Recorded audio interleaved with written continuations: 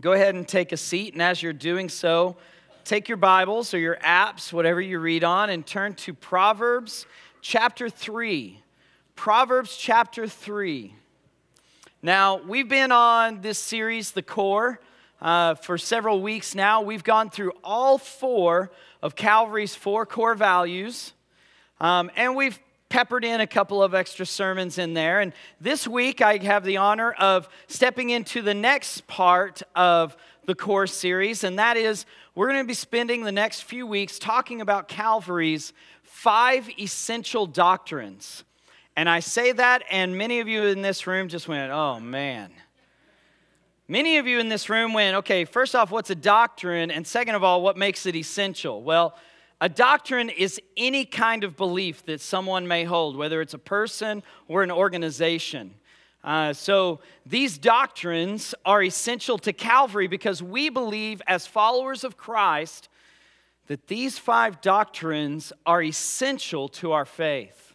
In other words, these are 5 doctrines that we believe as Calvary Baptist Church that they are essential to being a follower. If you can't identify with these 5 doctrines, you might not be a follower. And so let me list off the 5 doctrines. Also, if you hear these and totally space out on me or want to go back and look some more at these, they can be found on our website, calvarylhc.com. By the way, we redesigned our website last week. It's very snazzy. It looks really good. So even if you're not interested in these 5 essential doctrines, you should go to our website and check out the new design. It looks amazing and has lots of great resources for you. But here's the 5 essential doctrines. The first one is the Bible is the inerrant, inspired Word of God that tells us what to believe and how to live. The second one is that there is one God revealed in 3 persons, Father, Son, and Holy Spirit. The third doctrine is that Jesus Christ came in the flesh, born of a virgin, lived a sinless life, died on a cross to pay for our sins, was raised from the dead, ascended into heaven, and will come again to judge the living and the dead. The fourth doctrine is that all people are sinners and need the grace of God. And the fifth and last doctrine is that salvation is only through faith in Jesus. Those are the 5 beliefs that we find to be essential to call yourself or qualify yourself as a follower of Christ. These are the 5 doctrines that we will never, under any circumstance, budge on. We will discuss them. We will talk about them thoroughly. And in most every sermon that we preach, there's an element of these 5 beliefs, these 5 doctrines. So we'll discuss them, but we will never, ever consider deviating or changing any of these 5 doctrines under any circumstance. These are the doctrines that the Bible is black and white on. Now, what's the difference between an essential doctrine and other important doctrines? Well, if I was to survey this room about the end times and how the end times were going to happen, I'd probably get a couple of dozen different ideas on how the end times are going to happen. And it doesn't matter what your stance on the end times are or how it's going to happen, you can still call yourself a Christian as long as you have a life-changing relationship with Christ. But with these 5 essential doctrines, you'd be hard-pressed to call yourself a Christian if you don't agree with them. If you can't agree that Jesus came and was God and He lived a sinless life and died on a cross and rose from the grave, you can't call yourself a Christian. Because Romans 10 tells us that is what you have to believe in order to be a Christian. If you don't believe that we are all in need of grace, then you're going to have a hard time calling yourself a follower of Christ. These are the 5 essential beliefs that we hold as Christians, and everything we believe here at Calvary revolves around these 5 statements. So that's what we're going to be discussing over the next few weeks, and I get to introduce it by giving you the first essential doctrine, and that is this. The Bible is the inerrant, inspired Word of God that tells us what to believe and how to live. About 15 years ago, give or take. I was in college in Texas. It was spring break, and normally during spring break, I would go on a mission trip down to South Padre Island, pretty much going and ministering like you would down at the channel at spring break. But I'd go on this mission trip with a church organization that I was affiliated with, but this particular year that I'm talking about, I wasn't able to get the time off for my job that I needed to go on this mission trip, so I didn't get to go. But my job did let me take off like the last half of spring break. And I had a buddy of mine named Ryan who was in the same boat. He couldn't take off the whole week, but he could take off the last part of the week. And so Ryan and I decided that we were going to take a road trip. We were going to drive from Amarillo, Texas, down to San Antonio, Texas. Because the mission team that was down in South Padre, on their way back up to where we lived, they stopped in San Antonio and had a nice afternoon on the Riverwalk and ate out and got to have a great time. And then they stopped in a small town not too far away and ministered for a day. Various things. One year we helped a food bank, and one year we worked on a house, and one year we helped a church out doing some stuff. So we thought we'll go down, we'll meet up with them in San Antonio, have some fun, then go surf for a day and come back with everybody. Great plan. So Ryan and I hop in my small Chevrolet S10 pickup, which was awkward for Ryan because he's 6'4". And so we pack into my small truck and we head down to San Antonio. Now from Amarillo to San Antonio is basically just back roads, totally uneventful trip. But we get onto I-10 and we come into San Antonio, and as we're coming in, we realize we have no idea where we're going. We knew that we needed to meet up with them at the River Center Mall, which sat right on the Riverwalk, and we knew that about 2 or 3 blocks away, there was a huge tower called the Tower of Americas. It had been built for a World's Fair or something like that, and you could see this tower from most parts of the middle of San Antonio. And so we thought, well, we'll come in through I-10 and we'll just look for the tower. And when we get close to the tower, we'll take an exit and we'll navigate our way through wherever and find the tower, and then we can find the mall. So we're driving down, and Ryan goes, okay, there's the tower over here on the left. Okay, great. So we kept going. He goes, okay, now we're getting really close. We should probably exit. I was like, okay, yeah. So we're driving down Interstate 10. We take the exit, looking to the left to go to where the tower's at.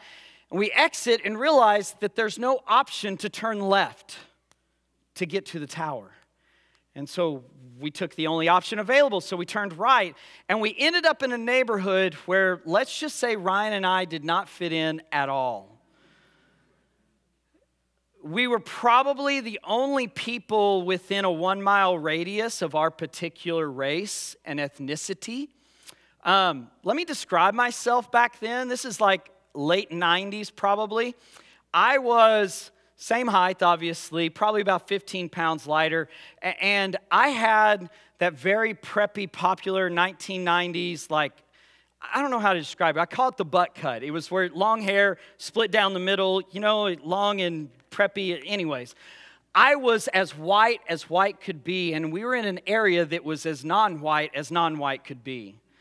This was the kind of area that as we pulled up to a stop sign, I'm not exaggerating on this, we pulled up to a stop sign and there were people sitting on the corner. And I'm talking about they brought their lawn chairs and that's all they did for the day was sit on the corner. And when they turned and saw the small Chevrolet S10 pickup with 2 white boys in it, they stood up and started walking toward my truck. Ryan and I were scared out of our minds. Long story short, we navigated through the neighborhood. It literally took us 30 minutes to get out of that neighborhood and get back on Interstate 10. We ended up 10 miles up Interstate 10 from where we had already come. We went down Interstate 10, and lo and behold, they had a sign showing you where to exit for the Tower of the Americas, of course. We took like 2 exits previous to the sign. We were idiots. So we met up with our group and had a great time. But something fundamentally changed in me that day. I don't ever go on a trip without a detailed map of where I'm going. Now, that's easy nowadays because I can pull out my phone and say, okay, Google, take me to Walmart, and it will give me a turn-by-turn. It even has a very friendly lady who says, in 200 feet, you need to hang a left, and it's very easy now. But this was the time before GPS. I don't even think I had a cell phone in that day and time. But from that point on, every time I went somewhere, I had a detailed map of where I went. If you've ever been on a youth trip, if you've been a driver on a youth trip with me, one of the first things you get is a thick folder full of maps and turn-by-turn directions with every possible bathroom break and Starbucks along the way. Hey, when you're with youth students, you need coffee. So I have changed the way I travel based off this experience. And now, even on family trips, I have a detailed idea of where I'm going and how to get there and what's along the way. And hear me when I say this. If you don't hear anything in this message, hear this sentence. The Bible is our roadmap to life change. The Bible is the roadmap that leads us to life change. It's important. I'm going to assume that most of us in this room would like to be better people. Some of you in this room were forced to come and you're here not of your own free will and you could care less about Jesus, but I'm hoping that you want to be a better person. And the fact is that the Bible is the roadmap that leads us to being a better person, that leads us to life change. You see, if you take Proverbs 3 that I told you to turn to a minute ago, take Proverbs 3 and open it up to verse 5.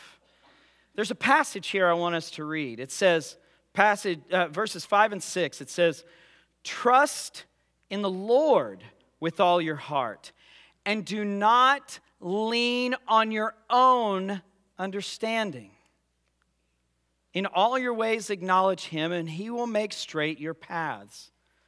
Guys, we have to trust in the Lord and the guidance that He's given us through His Word. And that's hard because as I say that, I know that many of you are asking the question, yeah, but can I really trust what the Bible says? The Bible is a 2,000 and older document. I mean, some of the words that were written in your Bible were written 3,500 years ago. Can I really trust something that was written 3,500 years ago? And here's my answer to you. Simply yes, but let me explain why I give you that answer. I've got a master's level degree in theology, and I've studied God's Word in and out, and I'm actually kind of a semi-quasi expert on apologetics. It's one of the things that I love to study. And so I've studied God's Word and its accuracy and its truthfulness for many, many years. And ultimately, it comes down to one argument for me. We can trust the Bible because of this one statement. The Bible is the only book that has ever been written in all of history that is written by an all-knowing, all-wise, all-powerful, never-changing, all-present God of the universe. That's why we can trust the accuracy of the Bible. If an all-knowing, all-wise, all-powerful, unchanging, all-present God wrote this Bible, when He wrote the words 3,500 years ago, He saw what happened in Paris 2 days ago as He was writing these words. So we can trust them. He saw the culture that we live in today when He wrote the book of Genesis. So it applies to us today just as much as it did 3,000 years ago, or 2,000 years ago, or 500 years ago, or 500 years from now. Because the book, the Bible, is not just a compilation of 66 books thrown together. They are the actual words of God. If you go to 2 Timothy 3:16, you'll find a passage there that talks about how every word in the Bible was actually breathed out by God Himself. In other words, every person who wrote one of those 66 books in the Bible, they were either listening directly to God. In other words, there are books where God was literally speaking to someone and someone was just writing down what God said. In other books, it was a situation where the Holy Spirit literally guided the hand of the person who wrote it. This book contains the actual words of an all-knowing, all-wise, all-powerful, unchanging God of the universe. That's why we can trust the Bible. Because when he wrote the words, he had all of history in mind, and he wrote a book that applies all through history, no matter what point in history you find yourself in. So we can trust in it. If you gave me a roadmap of Lake Havasu City, and let's face it, we all need road maps to navigate Lake Havasu City, right? I've been here 6 years, and I don't go anywhere without my GPS. I even have a backup map in the back of my seat just in case. If you gave me a road map of Lake Havasu City, but it wasn't accurate, the streets were wrong, would that road map be any good to me? No. I can't trust it. I can't depend on it. But that's not the case with the roadmap that God has provided us. The fact is the Bible is the most accurate and trustworthy book that has ever been written because of who wrote it. Because of the knowledge and wisdom that God has. So, the Bible is the inerrant, inspired Word of God that tells us next what to believe. We've talked about it being inerrant and inspired. Now it tells us what to believe. Hebrews 4:12 says this, "For the word of God is living and active, sharper than any two-edged sword, piercing to the division of soul and spirit, of joints and marrow, and discerning the thoughts and intentions of the heart." It's living and active. It literally discerns through our hearts and our thoughts, our intentions. The Bible is more than just a book. It has a living aspect to it. And the reason we want you to know God's word and know what to believe is because if you know what to believe, you're going to know God better. And ultimately, isn't that what Calvary is all about? Leading people to a life-changing relationship with Jesus? Let me give you a scenario. Let's say later on this week you're hanging out with friends or coworkers or somebody and you're talking about things and they ask what you did with your weekend and you say, "Oh yeah, I did this, blah, blah, blah." And you mention that you came to Calvary on Sunday morning and you listened to Pastor O.C. preach. And your friend or your coworker, whoever that you're talking with, responds with, "Oh, I love Pastor O.C." Everybody loves Pastor O.C.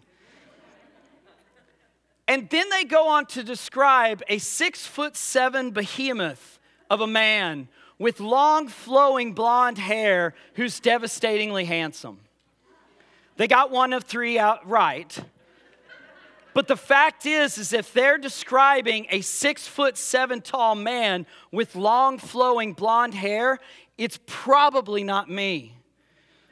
Because I'm nowhere near 6'7". I'm a solid foot shorter, and I haven't had hair since I moved here. Well, nothing more than stubble. So the fact is if that's the person they describe, they're not talking about me. They may think they're talking about me, but it's not me, is it? Guys, there are a lot of people talking about Jesus out there, but the Jesus that they're talking about is not what's described in this book.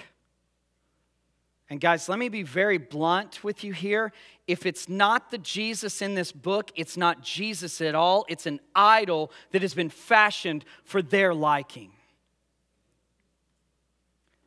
That's why we want you to read your Bible and know what to believe, because we want you to know who Jesus is. We want you to be able to have a relationship with him. If on a typical day, I go home, I see my wife and I see my son, and Jana and I will hang out with Knox, and later on we'll put him to bed, and then Jana and I generally will sit down and spend some time just talking about our day. talking about life, talking about our relationship, talking about the news. And we'll chit-chat and talk. And do I do that because I have to, because it's my duty as a husband? No, I do it because I want to have an ongoing relationship with my wife. Now, if I decided one day that I was just going to not talk to my wife anymore, that I didn't need to communicate, that my relationship with my wife, communication was not necessary, and I went home and never talked to her again, never spoke words to her, what would happen to my relationship with her? It would fall apart. It would crumble. The very foundation of my relationship would shatter. But don't we do that with God? We take our Bible off the shelf on Sunday morning, we bring it to church with us, and we open it up to Proverbs 3, and we read through the passage, and then we take it back home, and we put it on the shelf, and we don't spend any time reading it, and we don't spend any time in prayer. How do we expect to have a life-changing relationship with Jesus Christ if we're not spending time communicating with Him? How are we going to get to know God if we're not talking to Him and getting to know Him through prayer and the Word? That's why we want you to read your Bible and know what to believe. Because ultimately, the Bible leads us to know Him better. That's the goal. You can know what the Bible says all day long, but unless you have a relationship with Jesus, it doesn't matter. We want you to know Him. The second part of that last half of the statement is this. It tells us what to believe and how to live. How to live. In James chapter 1, verse 22, it says this very simply, "But be doers of the word and not hearers only, deceiving yourselves." Be doers. Don't just listen to it and not act. Be doers. Act on what God's word tells you. See, if you gave me a roadmap to Lake Havasu City, and this time it was accurate and trustworthy, and I picked, I'm here at point A, and I want to end up at point B, and I decided that was the place that I wanted to end up at, and I did not take the roads that led me to point B, what's the point in the map? What's the point of me even looking at the map if I'm not actually acting on it? If I'm not going to follow the directions that road map lays out for me? Same is true here. If the Bible is the roadmap that leads us to life change, then we have to do what it says.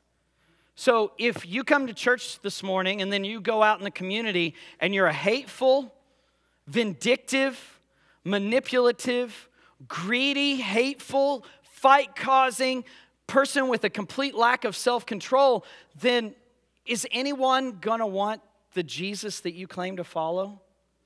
No.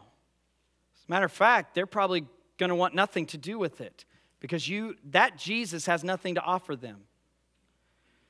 But if you read your Bible and do what it says, you're going to read Galatians where it gives us the fruit of the Spirit. And if you do what it says, that means that you're going to live with others in love and peace. And you're going to be a person of patience and kindness and goodness and gentleness and faithfulness and self-control. You're going to be a person that literally is the hands and feet, the image of Christ in someone's life.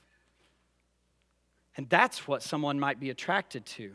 That's what someone may go, what is it that you've got that I don't? Because you act differently. You love people when it's hard to love them. You're patient and peaceful with others when it's hard to be patient and peaceful. You're gentle and kind when no one else around you is. You have a level of self-control that I don't have and I want it.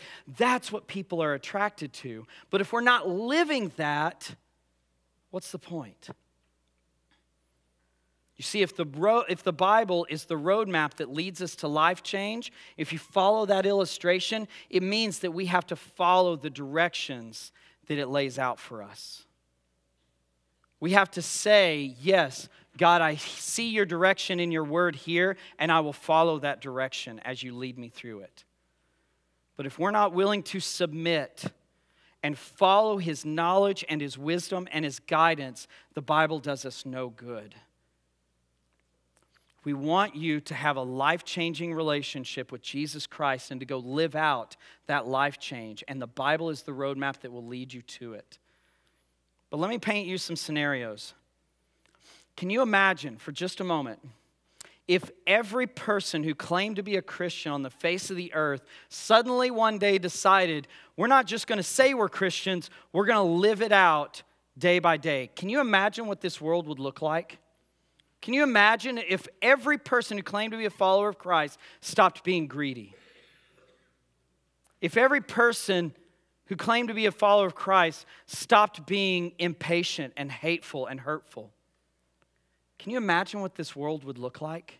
How it would change if people lived out their faith? And you go, yeah, that's a little bit too big a picture. Plus, it's not realistic.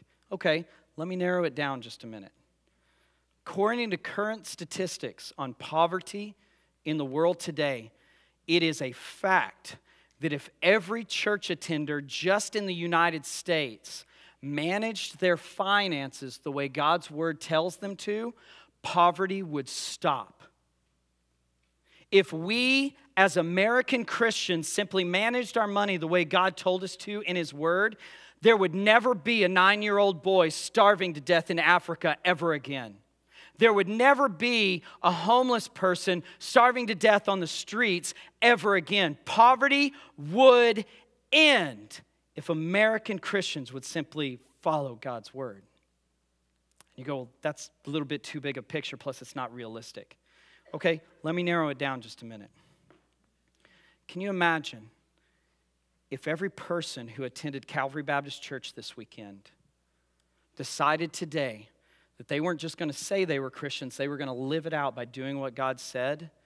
Can you imagine what the 1,500 of us, how we could affect the 50,000 of the people in this community?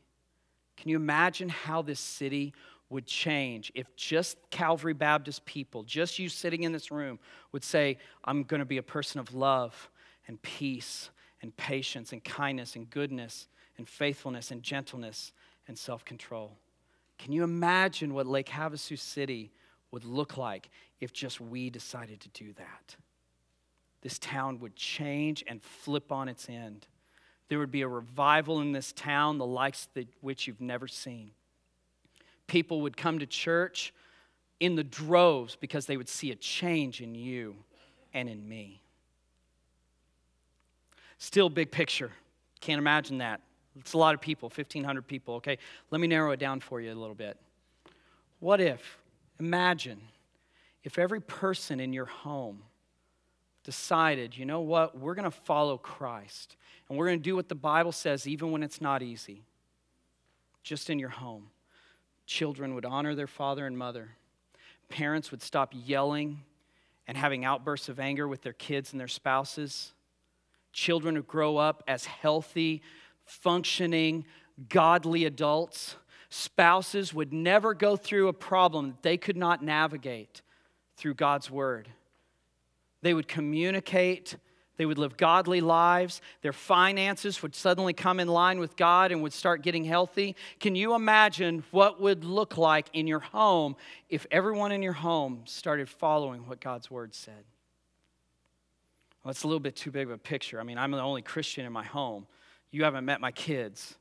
Okay, let me narrow it down one more time. Can you imagine if you decided today, I'm going to stop living the life I want to live, and I'm going to live the life God's word tells me to live?